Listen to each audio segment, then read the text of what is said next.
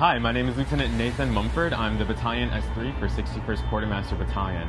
What we're doing out here this week and for the next 2 weeks is what's called QLEX, which is just our opportunity as a battalion to exercise what we would do in the actual battlefield. So we're laying out pipelines, we're setting up water purification, all of the assets necessary to make sure that when we hit the ground running in whatever future battlefield we're in, we're able to support the combat arms guys right behind us.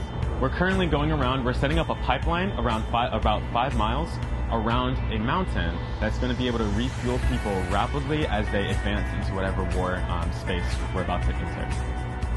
We also have water purification assets. So these water purification assets are there to take whatever water might be available and turn it into something that as soldiers we can actually use for everything from shaving to cooking to drinking, all of the above. We're also going to practice that out here as well.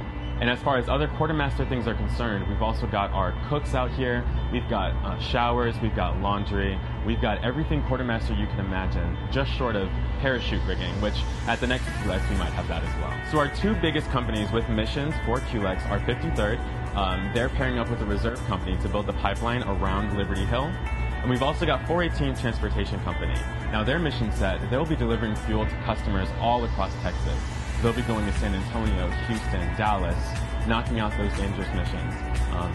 The biggest concern we have right now is safety, making sure that we do this the right way, but that we also accomplish the mission. Because once again, our battalion wartimes function, all of these units will be rapidly refueling different elements that are coming in behind us.